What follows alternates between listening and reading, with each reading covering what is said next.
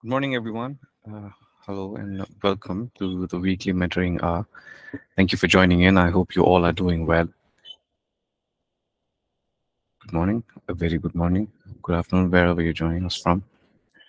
Good to see you. Morning to Morning, Kennedy. Good morning. Thank you. Good to see you, Daniel, Nikhil. Everyone, thanks for joining in. Right.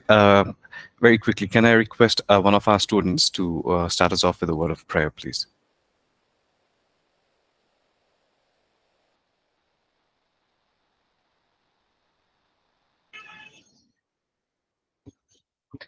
Right. Daniel, can I request you to start us off with a word of prayer, if that's okay?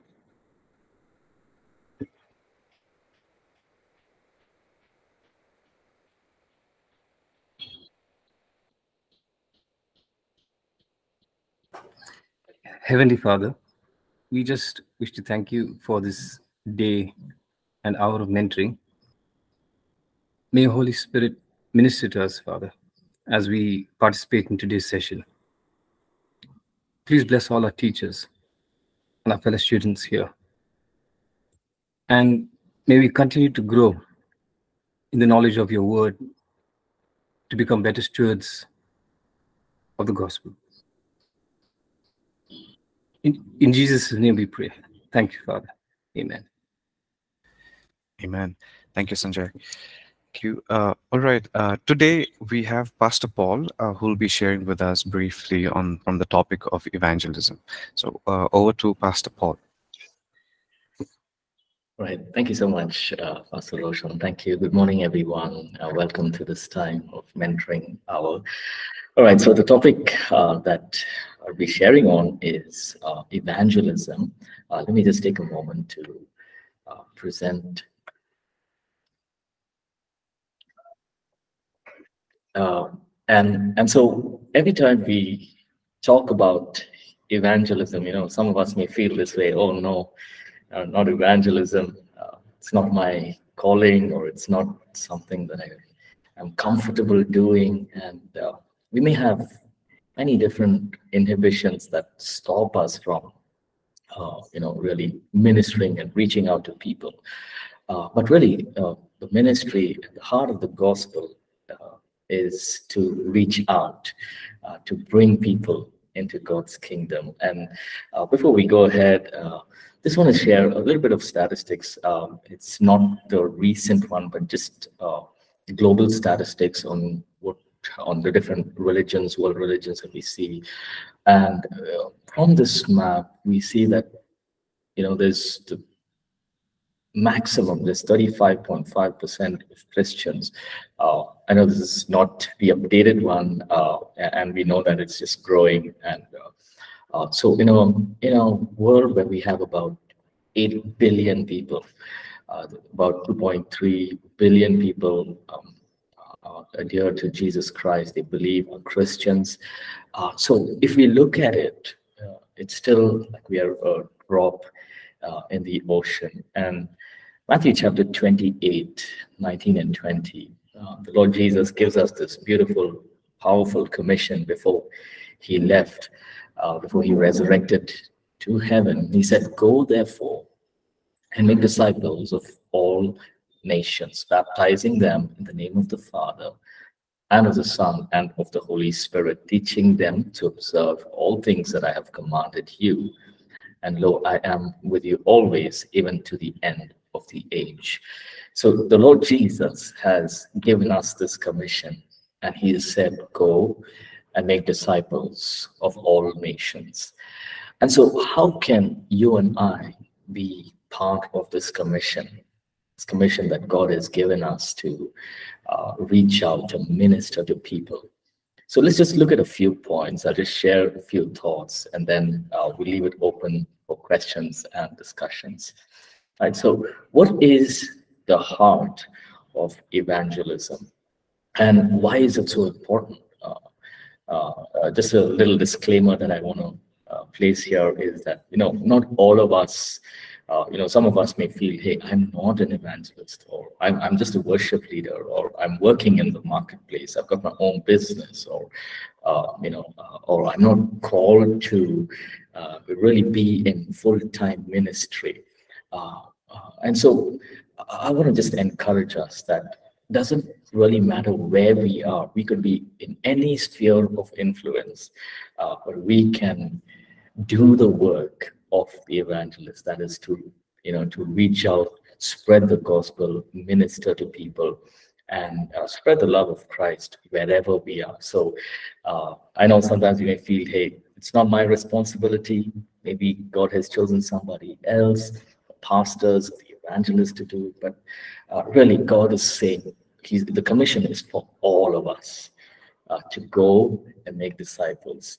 So with that, we know that when we begin to reach out, when we begin to evangelize, it is not only a natural effort, but it is a spiritual battle.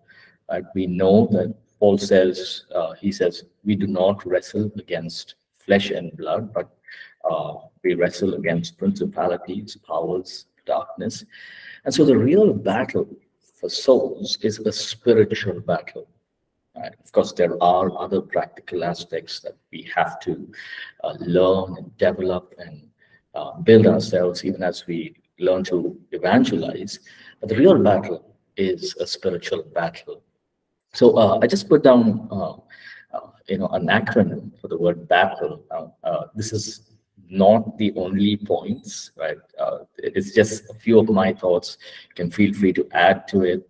There's so much more that we can learn, but just a few of my thoughts that I've put in here. First one is when you and I decide that we step out to evangelize. First point is we must believe. We must be really convicted of who Jesus is, and that he is who he says he is. And so that deep conviction, that belief in our heart. And only if we believe will we be able to go out and stand on that truth, right? Because when we look around us, there's so much. People say, hey, Jesus is just a prophet, a good man, a good teacher. But when we believe that Jesus is the Son of God, we know it, we believe it, we will be able to freely and boldly minister to people. John 14:6 says, I am the way, the truth, and the life, and no one comes to the Father except by me. Right? So believe in what you're doing, even as we get opportunities to evangelize one-on-one, college, our workplaces. Believe in what you're doing. Right? Believe in what we're doing. Two is to be all in.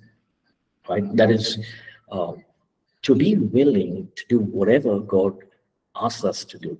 Right? So sometimes, he may ask us to step out of our comfort zone. So as I was sharing, many of us may feel, hey, this is not what I want to do, and this is not my comfort zone. Just give me a stage and a mic, and I'm good at preaching, or good at leading worship. That's wonderful, but we must be willing to step out of our comfort zone. There will be times God will bring people into our life. God will bring opportunities and open doors for us to really minister and speak into people's lives. And so we must be all in. We must be willing to do it. Matthew 11:24, even as we are all in, as we're believing and trusting God, Matthew 11:24 says, therefore I tell you, whatever you ask in prayer, believe that you receive it and it'll be yours. Right? So I'm also reminded of Acts 1:8, where Jesus says to those, he said in Acts 1:8, he says, you will receive power to be a witness. Right? And basically the Greek word there is martyr. So he's saying you'll receive power when the Holy Spirit comes upon you to be even a martyr, which means to go all in to the point of giving your life for Christ. Right? The next word is T, which is to trust. Right? Trust is to be willing to trust in God in everything that we do, right? Without trust, it leaves place for confusion, leaves place for doubt, right? Proverbs 3, 5, and 6, it's not on this, but it says, trust in the Lord with all your heart and lean not on your own understanding. In all your ways, submit to him, and he will make your paths straight. So does it mean, like, when we are trusting God, that we know everything from the scriptures, or we know everything from the Bible? Do we have all the answers? The answer is no. But we know that along the way, the Lord Jesus will, continue to teach us, continue to, reveal things to us. And if you look at when the Lord Jesus was doing his ministry, earthly ministry, when the disciples, when he chose the disciples, the disciples had no idea what was going to happen in the future. Like, they didn't realize what is going to happen, but they had to trust God. They had to trust in who Jesus was and who he was and what he said he will do. So even as you and I, get opportunities to evangelize, to minister to people, we trust in God. We know that God will speak, God will minister, right? Right. And the next word is truth. And Ephesians 4:15 says, speak the truth in love. Sorry, I missed that slide. Sorry about that. But the next word is truth. Speaking the truth in love. John 8:32 says, then you will know the truth, and the truth will set you free. Right? And when you and I are ministering to people, when we get opportunities to evangelize, to spread the gospel, wherever we are, it could be one-on-one setting, it could be in front of many people. One of the aspects that, a powerful tool that we can use is the word of God, to speak the word of God, to let the word of God minister to people, to bring correction, to bring exhortation, to rebuke, to build up, to encourage. Right? And we know that the word is powerful. The word is like a hammer that can break hard hearts. So, one of the things that I've learned over time is, sometimes we try to, really force people to become believers. Right? We try to just enforce all our thoughts, everything that we know, and we try to make them understand. And sometimes it just doesn't work out. But, when we trust in God's word, maybe just a word, a scripture, sharing a scripture to them is so much more powerful than things that we may have said. The word of God, trust in the truth of the word of God. Let the word of God minister to people, right? And the next word is love. When the Lord Jesus did his earthly ministry, everything that he did was undergirded with love. Everything that he did. He didn't, all the miracles, all the healings, all that he did was because he loved. And there are plenty of scriptures in the Bible when we see that God ministered in love. The Lord Jesus ministered in love and compassion. Matthew 14:14 says, and when Jesus went out, he saw a great multitude, and he was moved with compassion for them and healed their sickness. Right? Sometimes, while we are, ministering to people, we can come across as brash, we can come across as harsh, demanding, or even sometimes judgmental.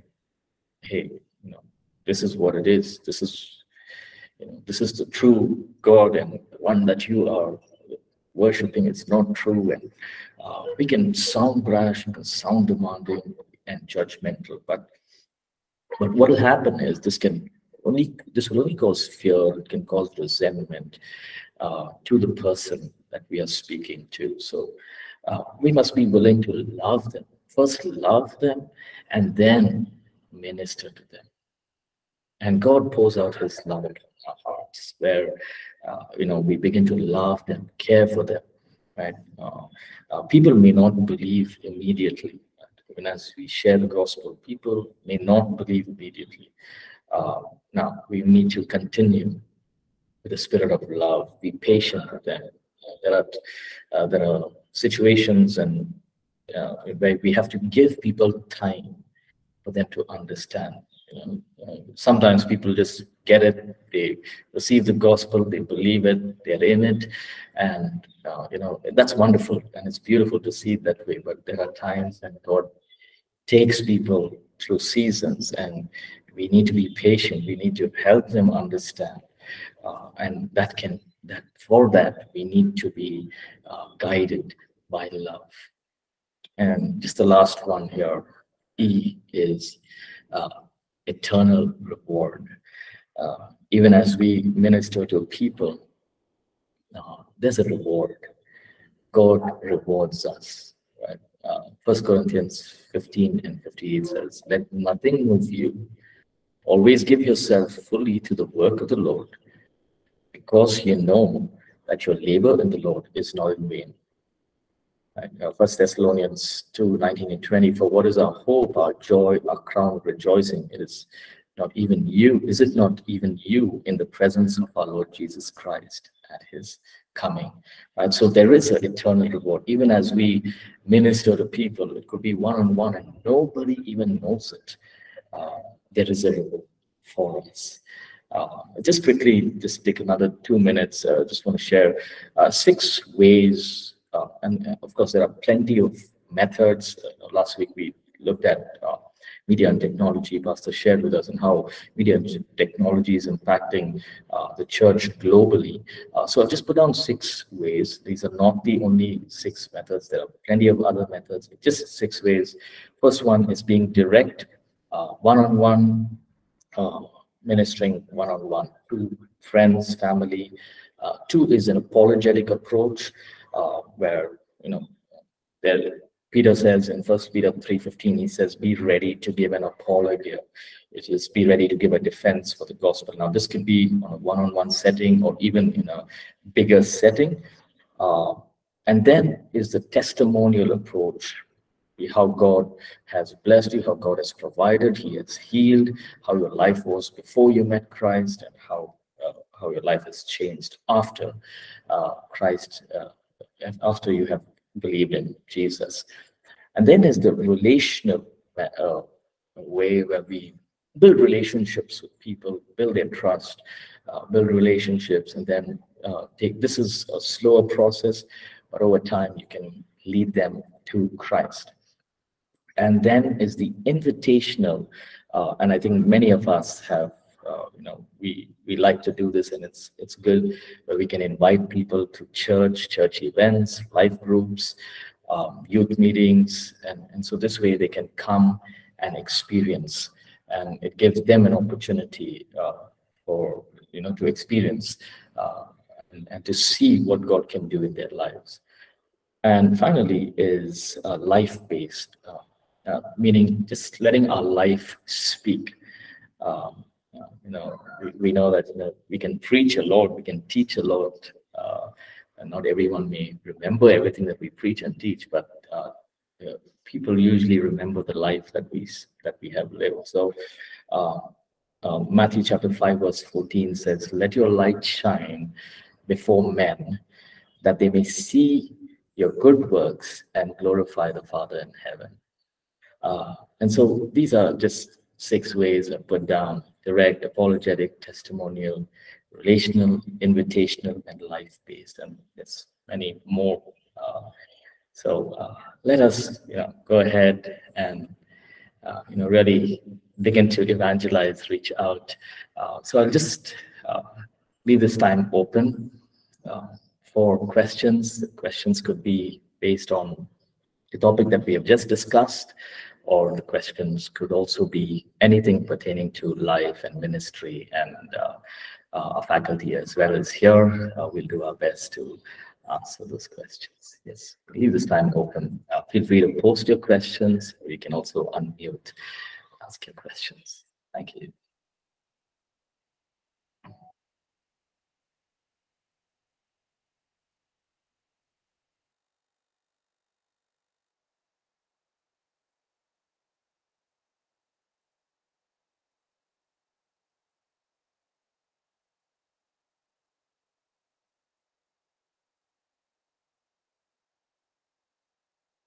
Let's go ahead.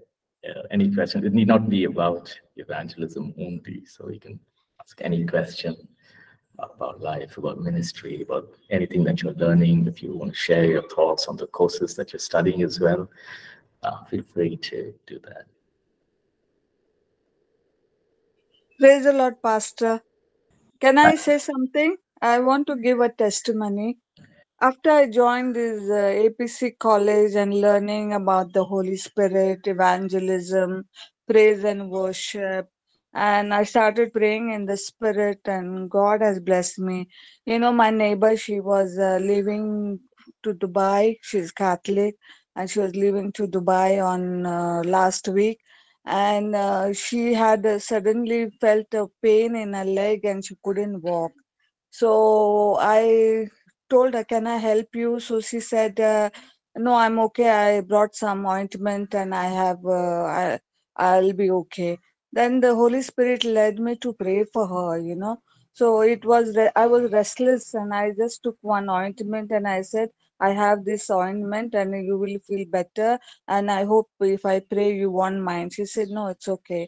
And I prayed for her, and in the name of Jesus, blood of Jesus for healing, I put that ointment. And when she was leaving at 12 o'clock, I asked, "How you feel?" She says, that pain is gone, everything has left me. So I give all the praise and glory to Jesus. You know, I told her, "I pray for you in Jesus' name." And then this has also led me to pray for people who the Holy Spirit is showing me, whom I have not kept in touch, you know. So I take time to call them and pray for them. And I'm really so grateful. And these classes have helped me so much. And I thank Pastor and all the faculty of APC College, and I give all the glory to Jesus.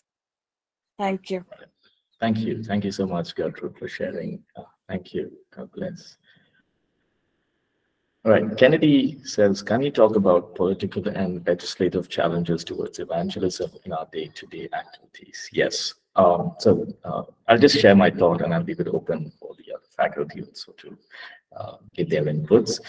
So Kennedy, yes, if you look at our nation and of course, even globally, there are a lot of restrictions in terms of sharing the gospel. And yes, God has given us the Spirit, and He has given us the commission to go. But God has also given us wisdom, right? He expects us to walk in wisdom, to be wise in the way we live our life. So if there are certain places. So let me just take a context of our nation, because that's some of the places that I know of. There are places in North India where there's intense persecution. They're not allowed to evangelize. So in places like this, God knows that we cannot go out and have these big evangelistic meetings.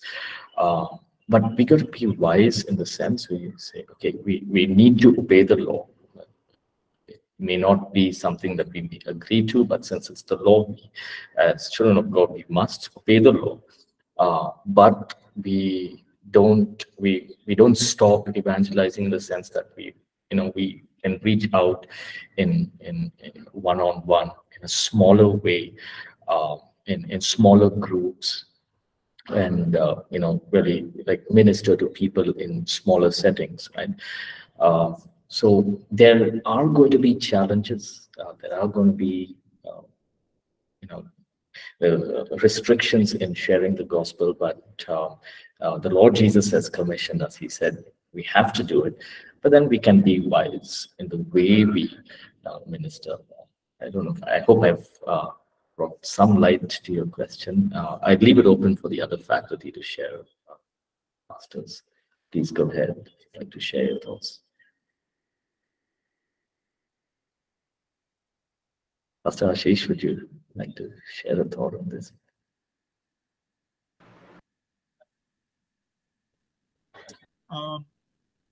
Yeah, Paul, even as just, and I agree with what you've said, we just need to be wise. We shouldn't, so there is that whole thing of we want to follow the rules, which we must respectfully. And yet at the same time, we need to obey the Lord's command, which is to continue to share the gospel. So going about it in a wise way, and I think there are always, God can give us ideas and means and methods to continue to propagate the gospel in spite of the political or legislative challenges that are there. So we have to be wise and we have to be courageous also. And we see examples of it right in the book of Acts, starting from chapter 3. They faced opposition in those days, primarily from the Jewish people. But they continued proclaiming the gospel. They didn't hold back. They just went out bold. So we need to do that. Follow the rules. And not every rule is a persecution. Sometimes the rule is for the sake of maintaining civil order. And it applies to people of all religions. It's not just targeted towards Christians. And sometimes it is targeted towards the Christian faith. So we need to discern what is which. And then, like Jesus said, when he sent his disciples, he said, "I'm sending you as sheep among wolves. Be wise as serpents and harmless as doves." So we need to continue to do that. Yeah, thanks, Paul. Thank you, Pastor. We have another question from Rose. Was there a time where you stepped out boldly to evangelize when there was opposition?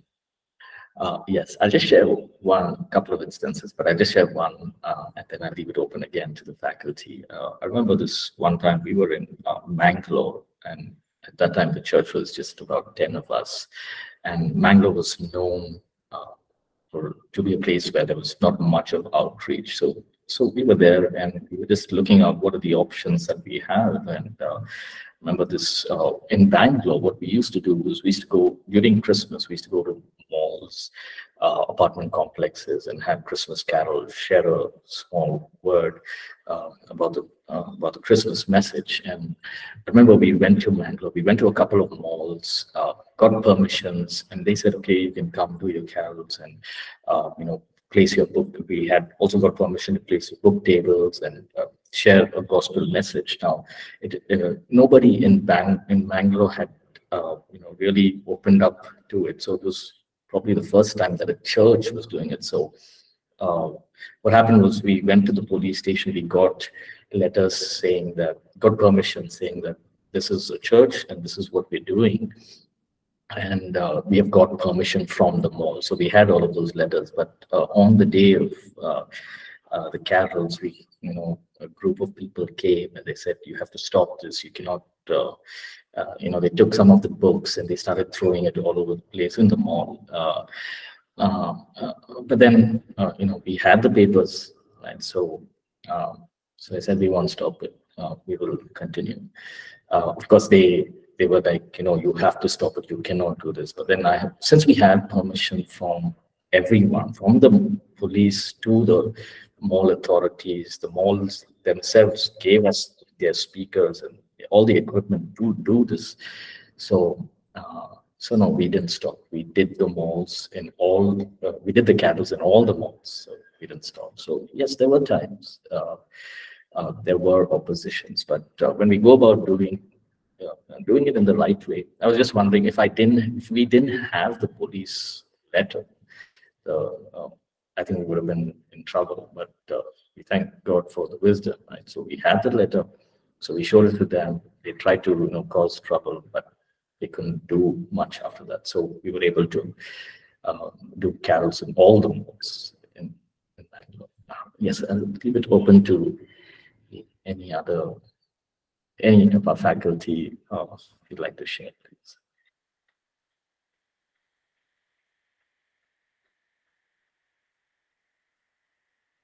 Yes, go ahead, Anusha. Sir, I have that now. Do you need to take permission for the evangelism to we share the word in public? Okay, Anusha, your voice was breaking, but if I heard you right, you said, do we have to take permission to share the word? Is this, I got that much, Yes, but sir. are you talking, Yes. In public. okay, so you're talking about street? Yes. Okay, in public, okay. So it really depends on where we are, Anusha. So in a place like Bangalore, like urban settings, it would be, I don't know about street evangelism because now with the bills that have come up, the anti-conversion bill has come into most of the states in our nation. So regarding permission for that, again, I'm not really sure if we can go to, yes, Pastor, please go ahead. Yeah, sorry, Anish, I didn't hear your question correctly. Are you saying, do we need to take permission? Or what was your question, Anish? Yes, Pastor. Do we need to take permission for spreading gospel in the streets or publicly or do evangelism? Yeah, so here's how we need to look at it, right? So we are, for example, different countries have different rules, and even within countries, different states have different rules. So if you look at India as a nation, we are a secular nation. So legally, all of us have the freedom to practice and propagate our faith. Everybody, every person, every religion has the freedom to do that. However, there are also what are not, our public spaces. That means the street, or you go to a mall or the footpath, right? That's a public space, meaning it's not my private, I don't own it. It's not my private space. It's a government-owned space, right? And it's equally accessible to other people. So everybody has access to that space. But if I'm standing there and if I'm, let's say, preaching, I need to be mindful of how what I am doing is impacting the freedom and impacting other people. I can't say I'm exercising my constitutional right to preach the gospel, which is correct. The Constitution gives me the right to preach the gospel, but I am doing it on not my private space, that is not in my house, but I'm doing it in a public space. The moment I step into a public space, then my freedom ends where the freedom of the other person begins, right? My freedom ends where if there is a rule that prohibits that, then that's where my freedom ends, right? So I need to be respectful of that. So, or I can't go into somebody else's place. For example, I can't go into a mall and just, take a megaphone and start preaching, because the mall is not my private space. The mall is neither a public space. The mall it's owned by somebody. Right? It could be owned by, some company or somebody. So I can't go into the mall and just take a megaphone and start preaching. Right? I am actually violating somebody else's space. So these are simple things that we need to think about. Now, the Constitution gives us the right to practice and propagate our faith, but implicit in that is you need to walk respectfully of the law, you need to walk respectfully of public spaces, and you need to walk respectfully of other people's private spaces. Right? That means it belongs to them. I can't just go there and preach. Right? So if I'm using a public space, then we need to go and get permission. That's where, because I'm not using my space, I'm using a public space. And that's where we go to the police station, especially if you're doing something like you're putting up a stall or anything that may obstruct the freedom of the movement of people, right? Then we need to go get permission and say, hey, can we do this? Can we put up a stall, or can we, give out handbills? So the thing is, while the Constitution gives us freedom, we need to be good citizens. So that's when permission comes in, and there are rules. For example, if you want to rent open ground to have a meeting, you have to go and get permission from the police station, etc. You can't just rent it and do your own thing. So there are rules that we must follow. If you want to go inside a mall, the mall means it's somebody else's space, so we have to go and get permission. And like as Pastor Paul was sharing, over the years we've done a number of things. For example, our youth ministry actually started in Coffee Day. So I'm going back in time to 2000. I think it was 2002 or 2000. Yeah, I think it's 2002. In those days, there was a coffee day on Brigade Road, and then we moved to MG Road. So we just didn't go into the coffee day and start preaching or start distributing tracts. That would be a violation of their private space, right? So what we did, we went and we spoke to the coffee person, and we said, hey, we need permission to use your space for 2 hours, but we are going to be singing Christian songs. We're going to be, sharing the gospel. Is it okay? But we are guaranteeing you that we will buy, 30 snacks, 30 beverages and 30 snacks. They happily gave it to us. So that means we got permission from the people who own that private space. But then we preached the gospel, and the youth ministry just flourished. And, in those days, the biggest coffee day at that time was on Cunningham Road. And we saw more than 100 youth come on a Saturday in the coffee day, and we were preaching the gospel. And then when we couldn't hold any more people, we moved to an auditorium. So the point was, we did it with permission. So the Constitution gives us a right to preach the gospel. But if you're using somebody's, either a public space or a private space, you need to get permission from, those particular people. Then we do it, and then that's perfectly fine. So I think it's just being a good citizen. I hope that helps guide our thinking. Thanks. Thank you, Pastor. Thank you. Thank you, Anusha. Thank you. Right, we have a question here from Rituja. I've shared the gospel to someone. They accepted Jesus, so I made that person pray the salvation prayer. And later it turns out that that person is also worshiping their God. So how can we deal with these type of situations? I'll just share a quick thought and I'll leave it open. Anand, I see your hand raised. I'll just come to you in a moment. So yes, we've been studying in identity. We see that our spirit is new. When we become believers, we get a new spirit.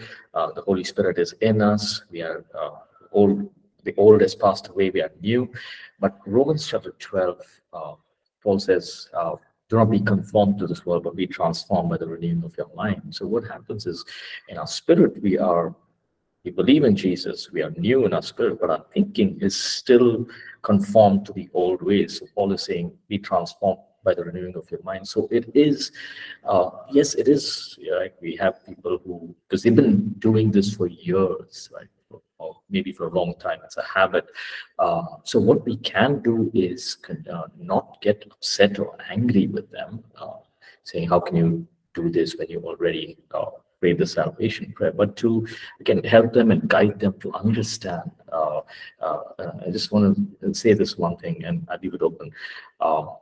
Light is greater than darkness. So even if they're going back there, and the more the light of God's word, the light of the gospel, and the light of who Jesus is revealed into them and into their heart, darkness will just be dispelled. Right? So I'll leave it open. Maybe Pastor Selena, Pastor Roshan, if you'd like to add on this. Thank you, Pastor Paul. Thank you, Rutuja, for your question. Just we need to understand that, people's spiritual journey can be complex and can take time for some people. It's also, we just need to know that sometimes when people have accepted Jesus, it doesn't mean that they are just going to immediately abandon all their previous beliefs and practices, because, it's essential to also understand that faith development takes time. It's a process. So what we need to do is be non-judgmental, have a non-judgmental conversation with them, try to understand what are their beliefs, their practices, and also understand their motivations and the struggles that they may be facing, why they're doing what they're doing. Maybe sometimes some people think that all gods are one, just like we pray to Jesus and praying to someone, to other gods and goddesses as well.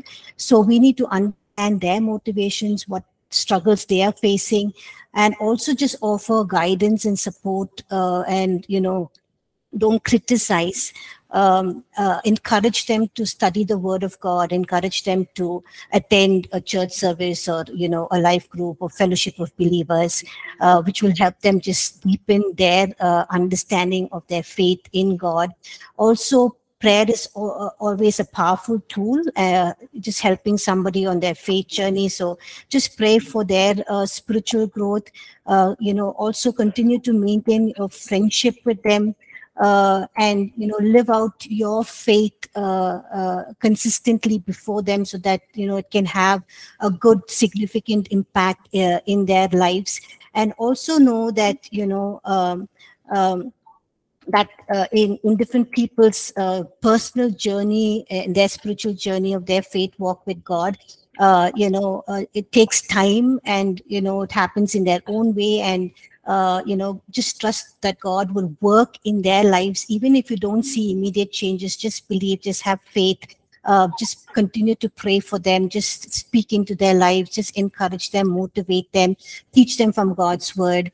And I think, then they will be able to see the difference. They'll be able to also, share your life testimony, your encounter with God, get them to put their faith and trust in believing only in Jesus, and how Jesus is different from the other so-called gods and goddesses. And I think that will just help them and motivate them in their faith walk and their journey with the Lord Jesus Christ.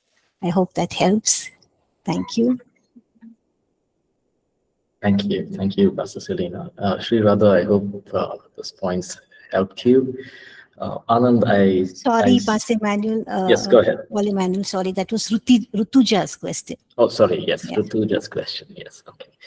All right, Sri Radha, we'll just come to your question in a moment. Anand, you raised your hands. Would you like to share a question?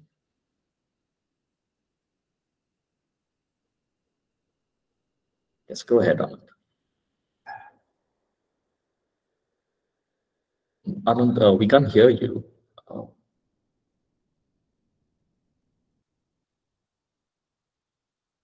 Okay, we'll come back to Anand. Anand, you may need to check your mic. Just make sure audio is fine. Sri Radha says, sometimes we share the gospel with some people who start their journey with the Lord with so much passion, but afterwards they walk away from the truth. Do we need to follow up again and again? And if they start to neglect us and avoid coming to the church, then what steps do we need to take towards those people? Wonderful question. Right. So now I'll just share quickly a small thought, and I'll again leave it open. Yes, there will be times when people begin with great fervor and passion, but over time, they do turn away, or maybe they just become lukewarm. It would be a good thing to follow up, to help them, to encourage them in the Lord. If you are in a place where you are in touch with that person, yes, definitely reach out to them. Be there for them, disciple them, help them.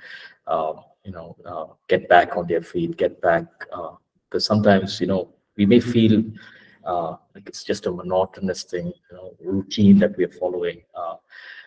So yes, if you are in a position to probably meet or have continual communication with that person. Yes, follow up with them again and again, get them up. And if they start to neglect us, right. So one thing in evangelism is, we cannot control other people's emotions and thoughts. So our part is to share the gospel.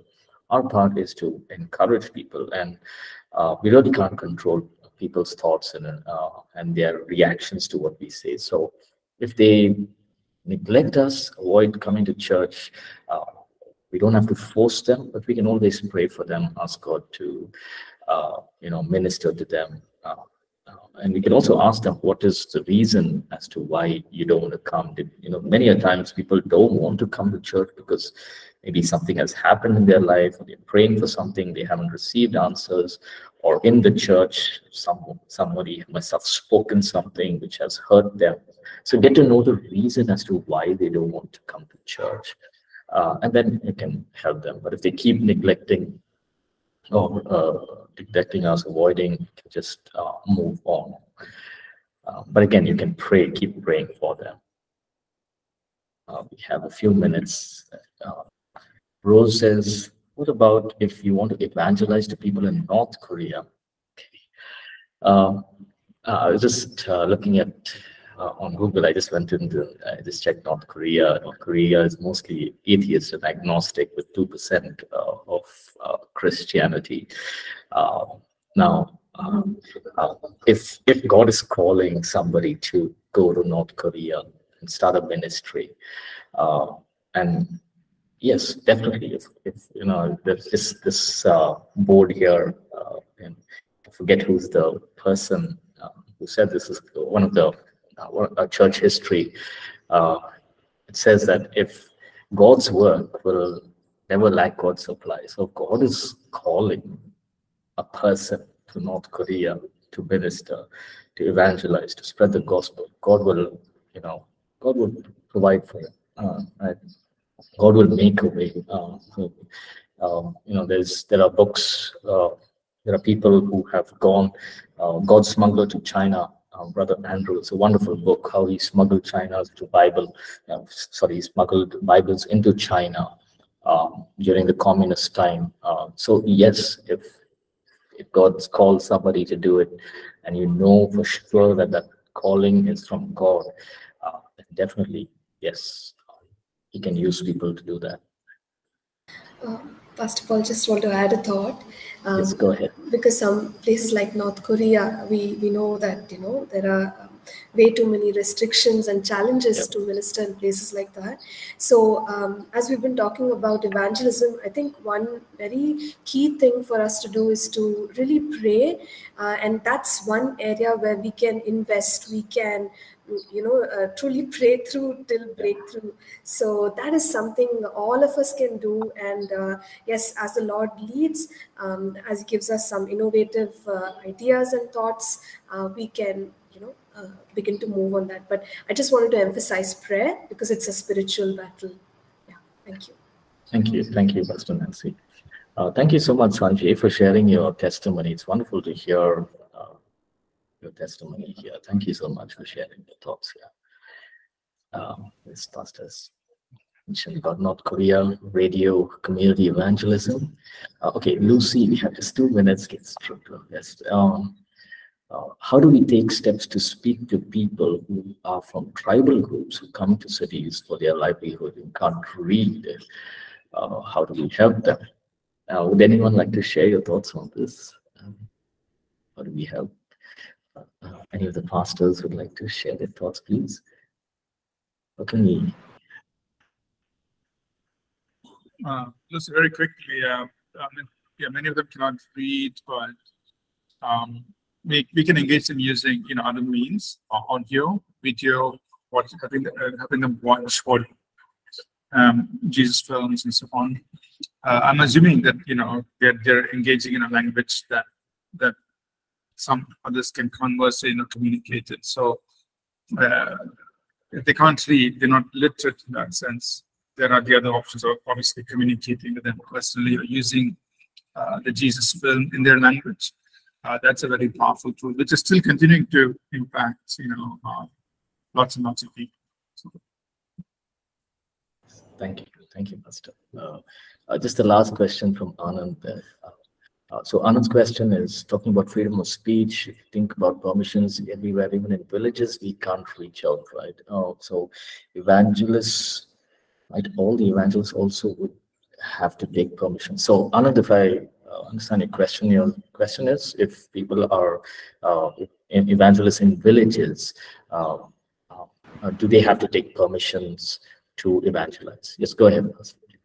yeah. So basically, Anand, you're talking about in the past, right? So see, things were not so restrictive in the past. For example, even in the cities in the past, back in the the 80s, I remember I would freely go around, stop MG Road, Brigade Road, distribute tracts, everything. And even when APC started, the early years, every Christmas we used to flood MG Road with tracts. And we, our people, church people, we used to walk up and down MG Road, one full week before Christmas, distributing tracts. We were singing carols on MG Road up and down. We used to just freely walk into the malls and sing. Now, I'm talking about the early 2000s. So even up until that time, both cities and villages were very open. There was nobody, really attacked us. But the atmosphere has changed. People have become more sensitized. People are becoming more, in a way, more aggressive. And that's why we also need to adapt. We need to be smarter than the opposition. So things have changed, since the early 2000s. So prior to that, we could just evangelize freely, but now we have to be a little bit more careful. And careful in the sense, follow the laws, be sensitive to both public and private spaces. That's all. Okay, thanks. I'll hand back. Pastor Roshan. All right. Thank you so much, everyone. Thank you for joining this call. See you in the classes. Have a great day. Have a great week ahead. God bless you all. Thank you.